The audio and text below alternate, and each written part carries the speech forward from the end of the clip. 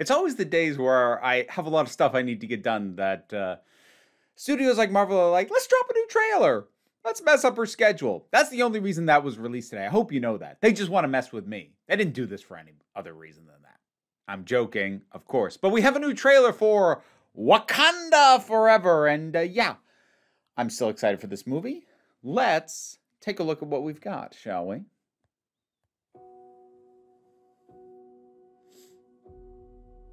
Still starting with a somber mood. Makes sense.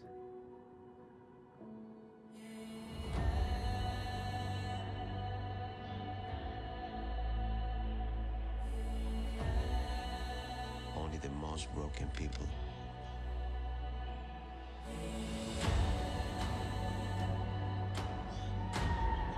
can be great leaders. Oh, it makes sense for Namor to say that, I suppose. Like, I don't agree at all, but it sounds like him.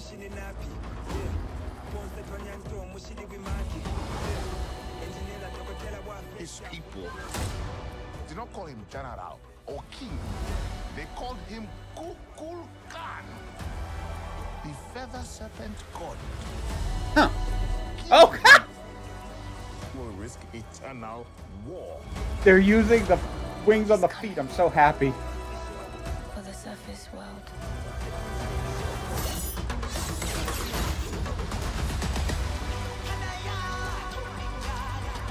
God, the music's so good. What you whisper. They have lost their protector. Ooh. Now is our time to strike.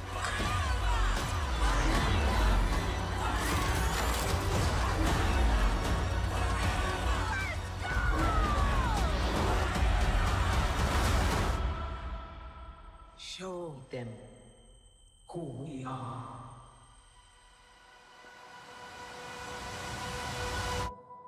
There we go. Had to happen eventually. So, okay. Definitely a few immediate thoughts. Is there a button? Nope, no real button on the trailer.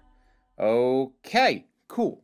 So, that does appear from the stylization of the suit to be a woman in that suit. And the fact that I can tell that on sight, partially because they reshaped it to emphasize the bust, that does annoy me slightly. Like, I get, like, it's going to have a slightly different silhouette because none of the female characters in this movie series are going to have the same silhouette as Chadwick Boseman did. I get that. But, like, did you... I need to see how it looks in some other shots. Maybe it's not as bad as my first impression was, but I don't like the little touch. And like, granted, they're smaller touches, but compared to what can happen, but they are kind of like, hey, chest, boobs, why? I did get a real kick out of the fact that Namor is using. They kept the wings on his feet. Eddie is flying with them. Marvel has had its ups and downs, and I've been kind of critical of a lot of their output in the last couple years, honestly.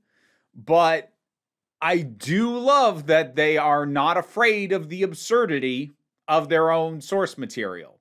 I will continue to praise them for that, even if maybe it doesn't always work. And hopefully this will work.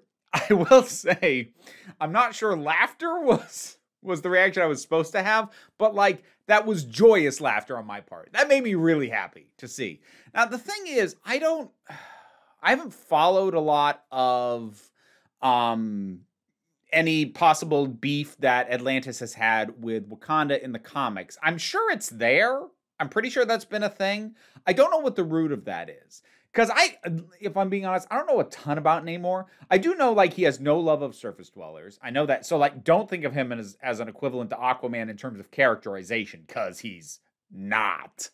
But given what his beef with humanity usually is, Wakanda would be an odd nation to target. But again, maybe there's something else going on that is from the comics that I just don't know, because I only know so much about Namor in the first place. But I will be curious if in a final trailer, we get a cleaner sense of why there is a conflict here. I will also be curious to see whether or not they reveal in trailers or promotional material who is actually in the suit.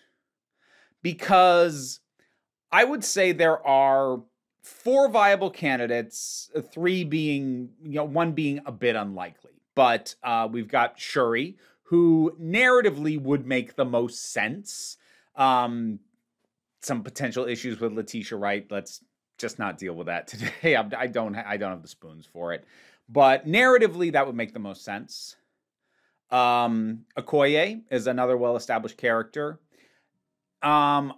They'd have to do some serious leaping to justify why she'd take that mantle, given what she feels her position is and should be. There is Nokia, Lupita Nyong'o's character, which would be a stretch unless they establish that between movies and prior to T'Challa's death, however it is they're covering that, that she and he were married, which would make her a queen of sorts. Now, there's still going to be open questions about the succession with how we saw it work before in the first Black Panther, but that's an option. Outside chance, the queen, just because I kind of love to see Angela Bassett kick a lot of butt. I think that's a stretch.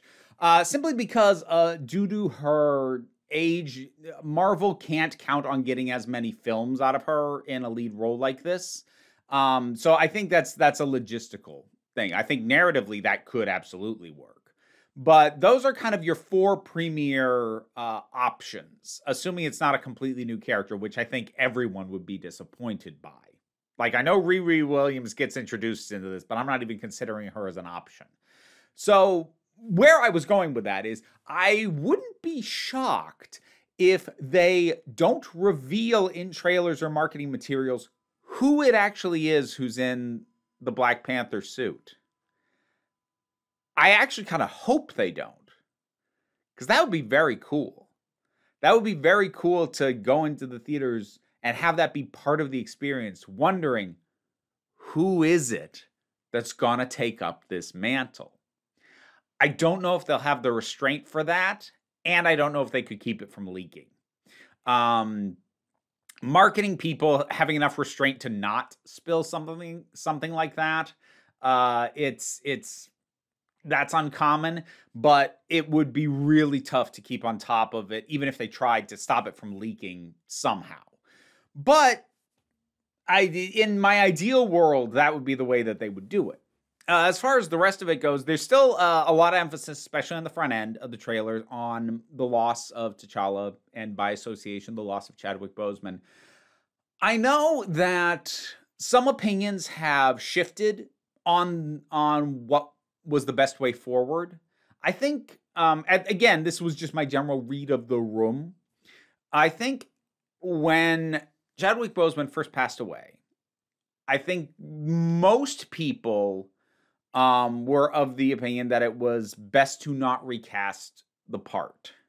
And I was kind of in that camp at the time. I still kind of end up there, but not with as much confidence, because I've seen some very compelling arguments for why it actually would have been better to recast. Unfortunately, I don't think it was ever realistic for them to do unless they pushed the shooting of the movie back by a little bit more time, because so here's the thing. If they had recast T'Challa, it would have indicated both idiocy and foresight. Foresight insofar as by the time the movie comes out, the initial piercing blow of the loss of Chadwick Boseman will not be gone, but it will have faded enough that maybe it doesn't seem as pressing to not recast him. However, if they had done that, even though, like, at this point it is a few years later and we are seeing a shift in the conversation, they would have had to announce that casting change a couple of years ago when the wound was still fresh, and that would have soured people on this immediately right from the production standpoint. So really, if they were ever going to recast, they would have had to, I think, also delay the shooting of the movie by at least a year, if not 2, so that even the announcement of the recasting wouldn't sour the whole thing for being too close to his passing. But since they either weren't willing or weren't able, possibly due to financial realities, who knows, to push the movie back as a whole, this was, from a business standpoint, probably the best way forward. I'm still fond of it as a narrative possibility, and looking into how, especially a woman taking up the mantle, could be disruptive internally to Wakanda, and to see how that affects things and how that shakes out. I think that could be really interesting. I think there's a lot of narrative potential, because we have to keep in mind, it's, they didn't choose to kill off T'Challa. This was not something anybody wanted.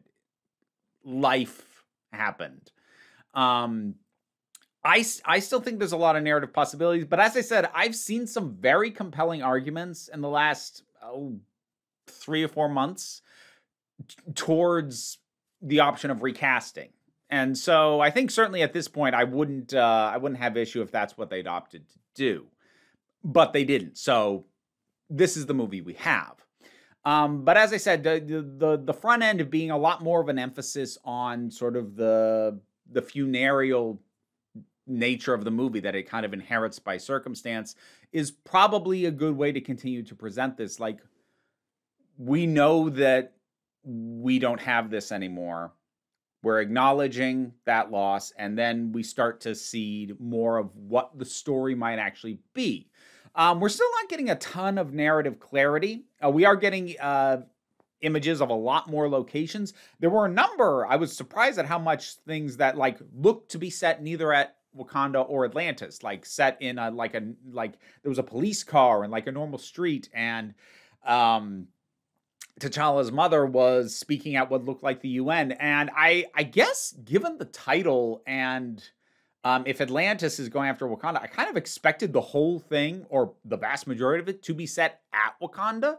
And maybe it still will be. I mean, if you actually break down the narrative, most of Black Panther is set in Wakanda or in Wakanda adjacent areas. And it's just kind of in the second act where it ventures out from that. So we might have a similar structure here. Who knows? But it did strike me like, I don't know. I just hadn't expected to see like a police car. I don't know. Something in my brain that felt weird. Not in a, oh, that's wrong and shouldn't be their way. Just in a, oh, it hadn't occurred to me that we'd have stuff set outside of Wakanda or Atlantis. We're still only getting general looks at Atlantis, at the Atlanteans, at Namor. We get the best look at him in specific, and it's looking pretty good. I mean, it suffers a little because Aquaman beat it to the theater by a couple of years, so however they choose to present this is going to be compared, fairly or not, to Aquaman and how Aquaman chose to depict Atlantis and a lost civilization of sea-dwelling people. Like I said, Namor as a character and in terms of his characterization is different enough that should be much less of an issue. But I think any depiction of Atlantis as a location is certainly going to beg comparisons. So I'll be curious to see how that goes. This looks a bit darker, a bit less vibrant, which on the one hand makes sense given that these are the villains, whereas Atlantis, it had to look like a place that you would want Arthur to rule in Aquaman. Whereas here it can be presented a bit darker, for lack of a better way to put it. But we'll see.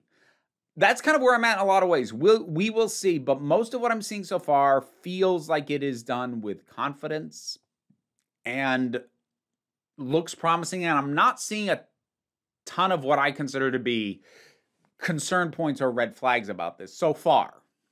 So I'm still excited for this. My excitement, if it's been tempered a bit at all, it's only because I feel like I've been let down by a lot of Marvel stuff I was really looking forward to. Like, I was really looking forward to She-Hulk, and I've only really liked well, one episode to be honest, and most of it has just been okay.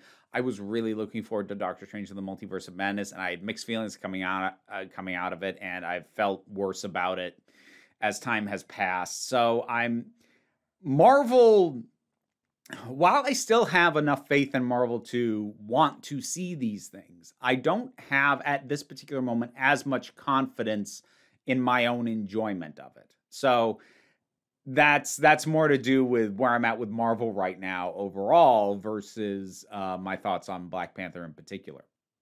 I kind of went off on a number of topics on this one. I ended up using the trailer more as a leaping off point. But what are your thoughts on this? On the trailer, on anything that I've said? Whatever they are, drop something down in the comments. Let's talk about it. Patreon's what pays the bills and enables me to do this as my living. Any amount you can assist me with there is incredibly helpful. Even if you can't, like, share, subscribe are helpful to me as well. Don't worry too much about it, though. We take a relaxed attitude around here, so you can come on back next time you need a break.